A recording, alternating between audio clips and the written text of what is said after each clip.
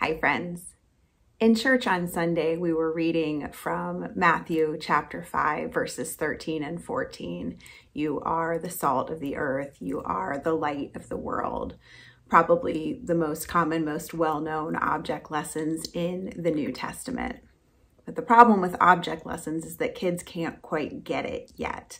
Because you see, we're asked to draw these spiritual truths from a physical description of something, and kids' brains just aren't developed enough to do it. But it doesn't mean we just skip over that because they aren't ready for it. We can start to talk about these metaphors and to start to understand them so that when they get to be teens, they can really make those connections, but they can start to learn and hear them now. And so Sunday, we talked about being the salt of the world, salt of the earth, and what that means. And so I wanted to talk a little bit today about being the light of the world.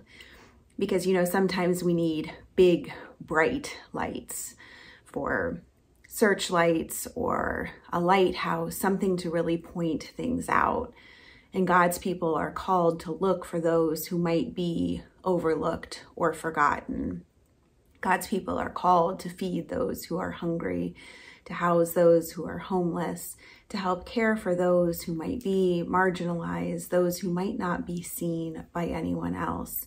God's people are called to be that light so that all might be seen.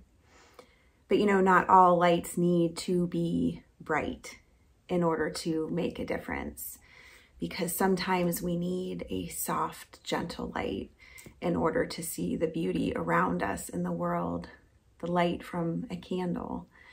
And so that's what we are also called to be, that gentle light that brings beauty, that brings love into this world. You are the light of the world. We all know the song, "This Little Light of Mine, I'm going to let it shine." Hide it under a bushel? No, we're going to let it shine. And when it needs to, it's going to be big and bright to point out the things that need to be changed in this world. And then we can do the work to make it changed so that all feel seen and loved around us. And sometimes our light is going to be gentle and soft, and it is just going to show the beauty around us through the way we love and care for one another. So this week, may you be the light of the world. Bye, friends.